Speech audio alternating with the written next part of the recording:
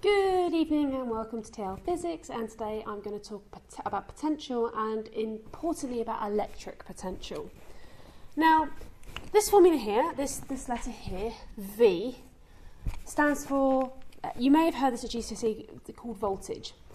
Now what this letter really stands for is actually potential, okay? And potential is a very special thing for different fields. And today we're going to talk about electric potential. I'm going to put V, I'm going to put this letter E underneath.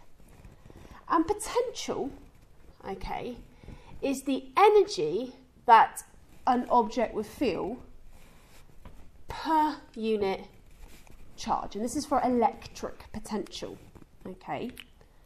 So within a field, and two electrons, okay, would feel a potential each. Okay, depending on the potential depends on how much energy they have.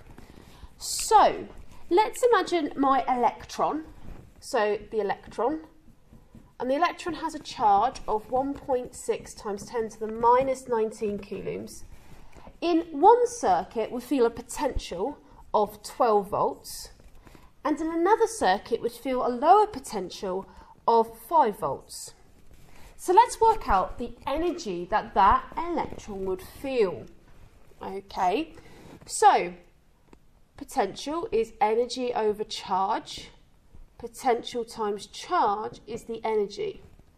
So 12 times 1.6 times 10 to the minus 19 is 1.92 times 10 to the minus 18 joules. And my 5 volt one would be 5 times 1.6 times 10 to the minus 19, which equal 5 times 1.6, 8 times 10 to the minus 19 joules. As you can see, my electron in the circuit with 12 volts of potential has more energy.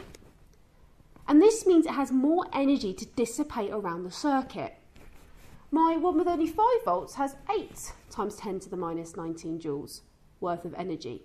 And this means it has less energy to dissipate around the circuit. So potential is all about how much energy a charged particle would have in that field. And in this case, I've got a field that has a potential of 12 volts. And in this case, I have a potential with a field of 5 volts.